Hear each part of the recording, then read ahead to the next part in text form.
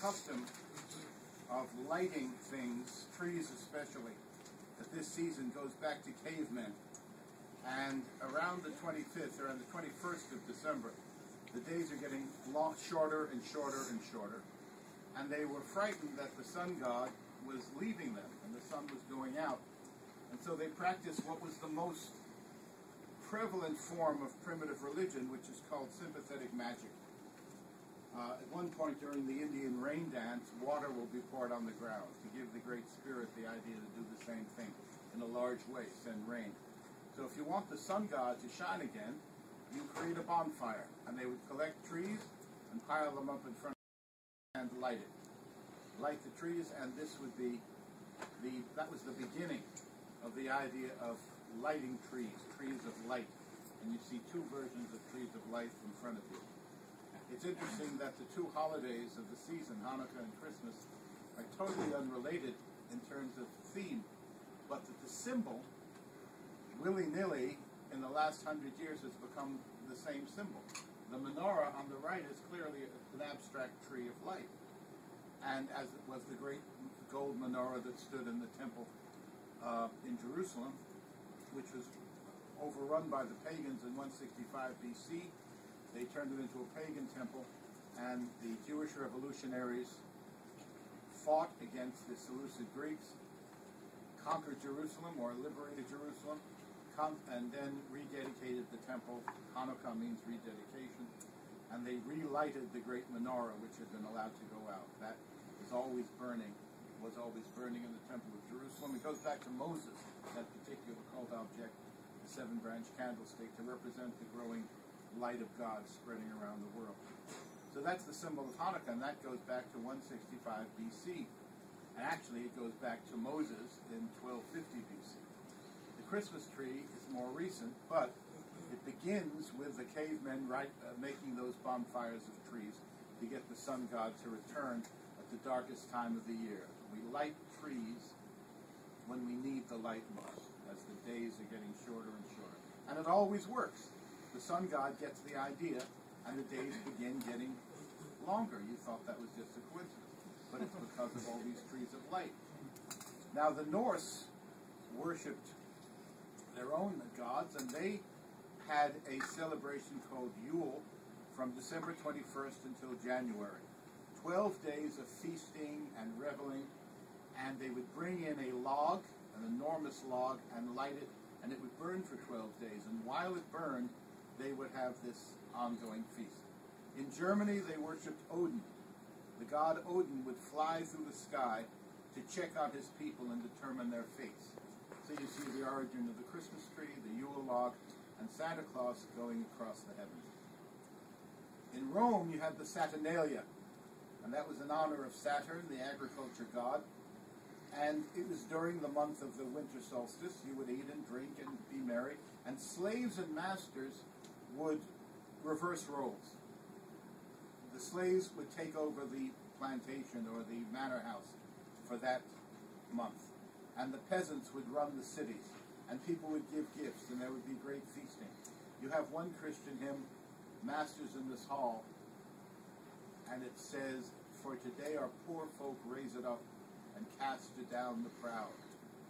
And that's happening in Zuccotti Park, and it also happens with Christmas. The idea is you reverse roles, and God's poor take over the city.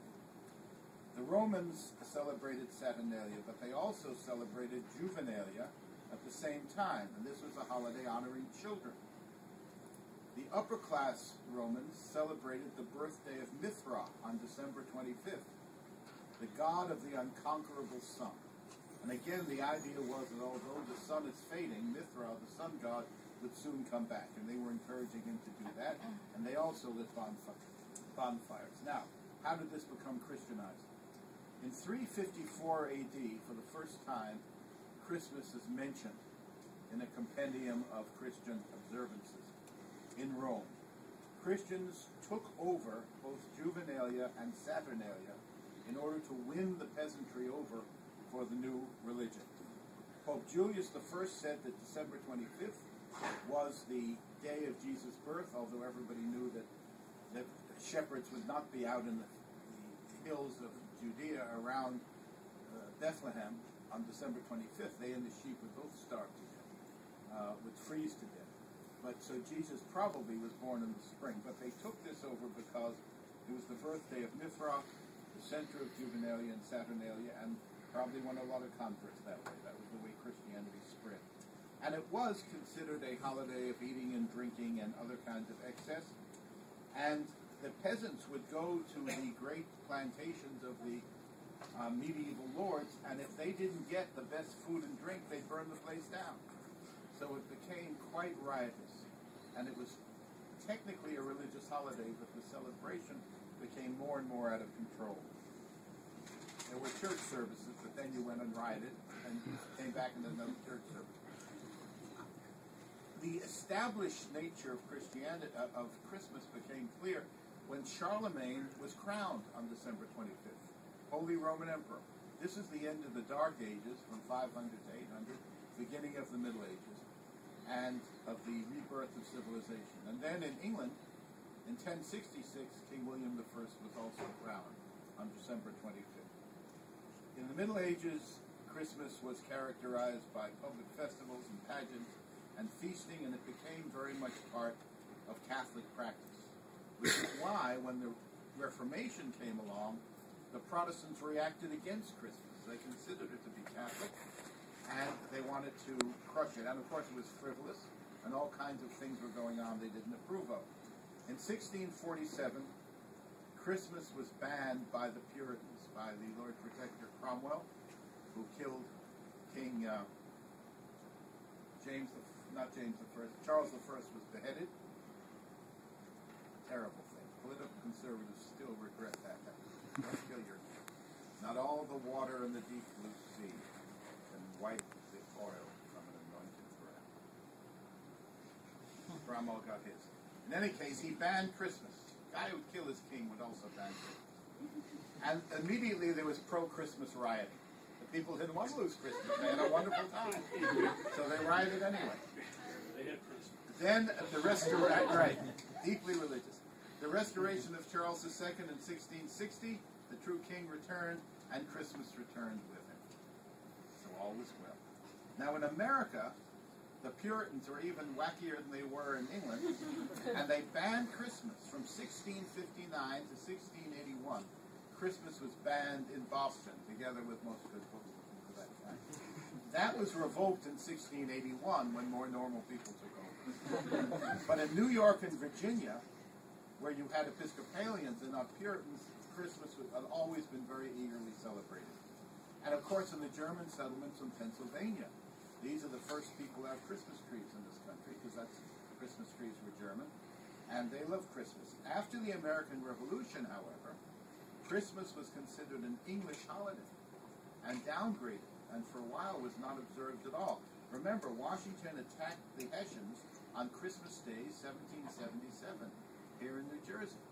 The Hessians, Germans, were celebrating a very elaborate Christmas, but the Americans, considering it English and German and not American, Washington didn't care. He attacked on Christmas. But in by 1820, with all this downgrading of Christmas, once we were a free country, didn't care for Christmas, it was English. By 1820, Christmas was in serious trouble.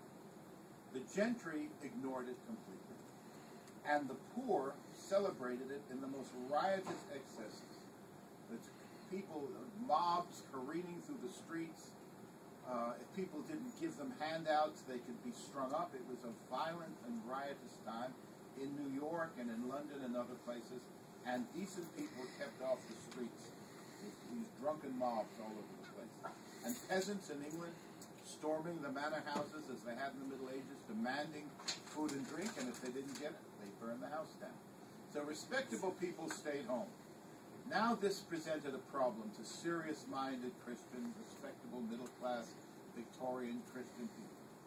What do you do? How do you preserve the birthday of the Savior and revive it and reform it and get it out of the hands of these riotous, drunken mobs? Make it respectable, in other words. In America and England, this happened more or less simultaneously. In the 1820s, Washington Irving, great American author, published a collection of heartwarming stories of old English Christmases of the past, which may never have existed except in his imagination. And well, that's the way Christmas always is, isn't it? I mean, the family gets together, everybody yells and screams, and Uncle Max gets drunk and falls over and breaks the Christmas tree, and the dog does what he does on the rug, and people get presents they don't want. And then 2 days later, another wonderful family tree. So that's the way our family is on Thanksgiving. I just wrote a note to my cousin. What a wonderful, happy Thanksgiving in the bosom of the family.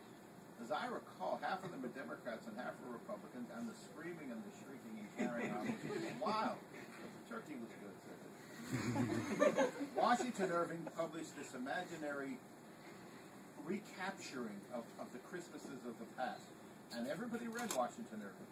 In 1822, something even more important. The fathers of New York got together. This is the gentry of New York. And they lived in Chelsea, near the General Theological Seminary. Still there. Beautiful architecture. If you want to just see old New York as it was in early 20th, 19th century, Chelsea is the place to go, right near General Theological. And there's like a cathedral close in there. It's a garden in the midst of this marvelous old red brick collection of buildings. It's really quite stunning. It's like walking into another century. Clement Clark Moore taught there. His father was Benjamin Moore. They named the paint after him. But he's famous because he was the clergyman who officiated at Washington's inauguration. So he was of the highest New York aristocracy. And a group of these clergymen and Episcopal leaders got together and said, look, we've got to do something to save Christmas. These drunken mobs are parading through the streets. Decent people are staying home and doing nothing. We've got to make this a ceremony worthy, a celebration worthy of the birth of Jesus Christ. And so, in a sense, they commissioned him to write the poem, "It Was the Night Before Christmas." And in that poem, it was the night before Christmas, and all through the house not a creature was stirring, not even a mouse. He invented Santa Claus as we know him now. Except Santa Claus was an elf, because who else could get down a chimney? The Santa Claus in the Macy's parade weighs about 400 pounds. He couldn't get down a chimney. And yet, as a child, I believe he could. His children will believe anything. And he was an elf, and that made sense. He also invented the reindeer, the 8 reindeer. He also invented the sleigh. And just like Odin, Santa goes through the sky, checking on the good little boys and girls. So, and of course the reindeer are also from the land of Odin in the north. So it's a brilliant adaptation of a very ancient pagan tradition. Santa is this elf that brings presents to the children and fills the stockings. And that's 1822. He published it anonymously. He later fessed up and said in 1843 it was his story. His poem. But it had tremendous influence in New York in making Christmas a home-centered, not a church-centered holiday. Jesus isn't mentioned in this poem. Church isn't mentioned. Religion isn't mentioned. Santa Claus becomes, if man created God, God would be Santa Claus. That's every human being's God that they want. As a child, I was a rotten child. It's hard to believe. But I knew whatever I did, Santa would forgive me. And I'd get my list. And what I did, because we celebrated Hanukkah and Christmas too. And I got a present for 8 of the nights of Hanukkah. And then whatever I didn't get for Hanukkah, I got from Santa. I was a greedy child and very happy. I brought up in a house like that. It also was preparing me for my career to teach Judaism and Christianity. I didn't know it at the time. Now the song doesn't have Santa So Forgiving. Which one? He's coming to town. He sees you when you're sleeping. You better not. Well, but that's God. That's like Dama Alecha, Ayin Roeh, Ozen Shama'at, V'kol Ma'asecha B'sefer Niktavah. Know what is above thee, an eye that sees, an ear that hears, and all thy deeds written in the book. But Santa brings presents anyway. God doesn't. But now we know where we wish you Merry Christmas when they demand at the end. We won't go until we get some earlier Those stuff. are the mobs demanding that the great lords of the manor give them stuff. All right, so he invented the modern Santa in that tome, and everybody read it, and everyone loved it, and people suddenly began hanging up stockings. And it was amazing the impact that little poem had on America. In New York, it started in New York. And when I was at Columbia, there was a professor there, Dwight Minor, who read The Night Before Christmas, the last day of the fall semester. We got together in the lobby of John Jay Hall, and the fire was blazing, and he would sit by it and read The Night Before Christmas. And many people still do this in Christmas season. 1850, Harriet Beecher Stowe, famous for Uncle Tom's Cabin, wrote The First Christmas in New England. And she documents how Christmas, originally despised by the Puritans, is making a big return, big comeback in New England by 1850. 1856, Henry Wadsworth Longfellow observed that the spread of the family-centered Christmas due to Clement Clark Moore's poem was now all over America. And in 1870, Christmas, which 50 years ago had been almost ignored in America, was now a federal holiday and the most popular of American holidays. Now let's go to England. In England in the 1820s, same problem. A riot of drunkenness and sexual abandon. It's the English, when they let go, they let go. And people, the poor demanding handouts, storming manor houses, chaos and confusion. In the 1820s, Queen Charlotte of Germany married King George III. Well, she was already married to him. And she brought the Christmas tree and the domestic home-centered celebration of Christmas to England. Not too many paid attention until, in 1832, the young Queen Victoria expressed her delight at having a Christmas tree with lights. Martin Luther is given credit for lighting up the first tree, he may have. And she had a very elaborate Christmas tree at Windsor Castle with lights and ornaments and gifts. And she was very popular. And if she did it, everybody wanted to do it. In 1841, now she's married to Prince Albert, also very popular, and he encouraged the German custom. Many people say he brought the German Christmas tree, the Tannenbaum, to England. Actually, it was Queen Charlotte, but he made it popular. It spread across England within a few years. Christmas, which had not been a home-centered holiday at all, and there were no presents given to children, and there were no stockings, and none of that. So people began to write. We have all kinds of letters and cards saying we had the traditional Christmas with the tree and the stockings and all, just as we always had. And the people who wrote that had only been doing it a few years. It was so popular. It's the greatest holiday anybody ever dreamed of. First of all, the idea of God becoming man, of the infinite becoming finite and eternal, entering into time, and God so loving the world that he shares our human nature. What an idea! But on top of that, Santa Claus and the tree and the stockings and the evergreen and all the rest of it, marvelous. The English Christmas is essentially what we celebrate today. Trees like this don't appear in Palestine. This is 19th century England. And my tie is holly and ivy. The holly is, you have a heart-shaped leaf, the heart of Jesus, the red fruit, which is the blood of Christ, and the ivy, represents eternal life, the evergreen, which is what he promises. So it's all these symbols are English, but very much in the Christian tradition. In 1848, a sketch appeared in the London Illustrated News of the royal family, Victoria and Albert and the children, around the Christmas tree, and the gifts are piled around the bottom of the tree. Everybody wanted that, and that was at Windsor Castle, which you always spent Christmas, and within a few years it was universal. By 1870, the custom had crossed the Atlantic and spread across America. Back to 1843. I have a question.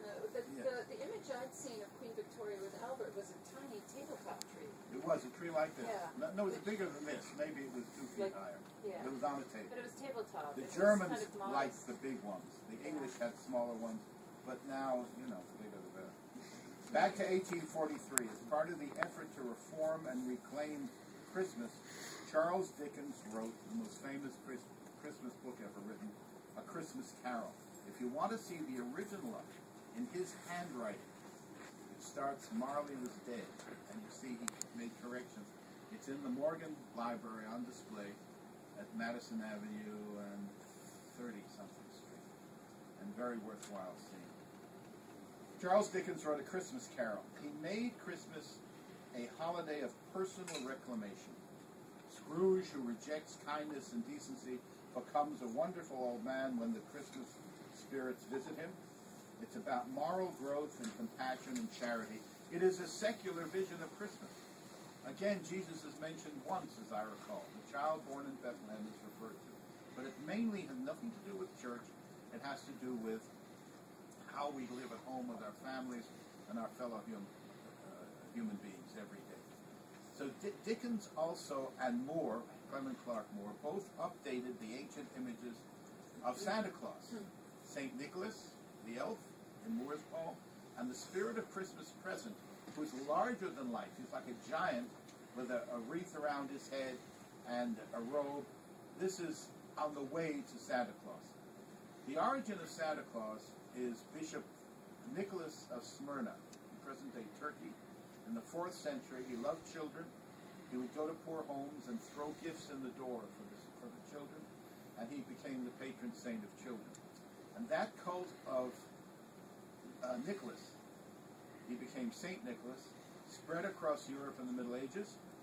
In the 17th century in England, he became Father Christmas. Yes. Yeah, it's also important to note that he also used to give money to families who had daughters, poor families. For dowries, right? Get married. For dowries, so they wouldn't become prostitutes or slave girls. Very good. Because a woman in those days, you're either a wife or a prostitute. There are new opportunities, ladies. Didn't exist then. In 1809, 17th century Father Christmas in England. In 1809, Santa Claus was declared to be the patron saint of Old New Amsterdam, now New York. New York Historical Society discovered he had been the patron saint. In 1810, he appeared for the first time in a drawing in a white robe and a white beard and a bishop's robes, with a big cross on his mitre. By 1863, they had secularized his clothing. Thomas Nast, the great illustrator of Harper's Weekly, drew him 2,200 times over 25 years, and he dressed him in fur-lined robes. Of course, there was no color in the newspaper, so we didn't know what color it was. He was no longer an elf. Now he's a very large person. In 1920, only in 1920, did Santa Claus robes become red, because it was part of a promotion of the Coca-Cola company, and the colors of Coca-Cola are red and white. So they made him red with white fur and a white beard. The decorations of Christmas, of course, the tree of light, which is a male image, a phallic image, the wreath, which is a womb image, and you put the two together and you have life, eternal life, new life, and that's what it's really about. We've talked about the holly and the berry and the evergreen, all eternal life. And as I said, Martin Luther probably, just when you exchange gifts, then you turn the lights out. Now, of course, we can have the brilliantly lighted trees. The tree of light is such an ancient symbol. And whether it represents Hanukkah or Christmas, the symbol is the same. When we need light the most, we light the tree and hope for the return of spring and life all over the world. Now, when I was a child, I was a very greedy child, but a very stupid child. And I believed whatever they told me. And I decided, my parents redecorated my room, and they put in a marble mantelpiece with logs with a light under it, so it looks like real logs. Of course, there's no chimney. It was all phony. But being retarded, I didn't notice it. And I said, this year, I want Santa to come down the chimney in my room. And now, why was that? Because I wanted to see Santa. My plot was to stay up all night, despite the fact I was 32 years old, to stay up all night, I guess I was about 6, and I was going to confront Santa and find out why I didn't get the truck that I wanted the last Christmas. I asked for a big one, I got a small one. Well, I was angry. But I wanted to see Santa, and my parents foolishly agreed. foolish people produce a foolish child. Now my father was about my size, he was a big man, and he decided, now it's 2 o'clock in the morning, now it's 3 o'clock, I'm not going to sleep. He would come in and check on me. And I remember saying, I'll pretend to sleep by holding my breath. So I lay there holding my breath, but he caught on, he realized, and my mother was outside in the hall with a bicycle, big thing. And so my father finally, in desperation, lay down next to me. I was against the wall. He, this wide man, lay down next to me, so I couldn't see over him. And while he was blocking the view, Santa came in with the bicycle and all the other stuff, and then disappeared, and my father jumped up and said, "Oh, thank God, Santa Claus came. Here it is, kid. Go to sleep. I'm going to sleep." So my plot to see Santa never worked. But we always put out vanilla wafers and milk for Santa, and of course a carrot for the reindeer. And I began to have doubts about Santa when Johnny Leader, horrible kid at school, told me that Santa didn't eat vanilla wafers. He only ate chocolate chip cookies. And I confronted my mother, and I said, "You said he ate vanilla wafers. What is this chocolate?" She said, "That's because the real Santa doesn't come to Johnny Leader's house. Santa's helpers eat chocolate chips. We get the real one." And one more story, I remember Christmas shopping with my mom. She always had an answer for everything, and Mother, of course, was always right. We were at 57th Street and 5th Avenue, and there was a Santa Claus with a big red kettle collecting money for the poor, ringing his bell, Volunteers of America. And I threw in some coins and felt very good about myself. Then we went down to 55th Street. There he is again. We got to Saks Fifth Avenue, and by this time my little brain is really strained beyond endurance. And I looked up, I said, "Can I see the one up there? Is he jumping ahead of us? What's going on here?" And I said, "Mommy, we saw Santa at 57th Street, we saw him at 55th, now he's at 50th Street. "Oh, darling, no, those are his helpers." "Oh, the ones that eat the chocolate chip cookie?" "Yes." "The real Santa isn't here. The real Santa lives at Macy's."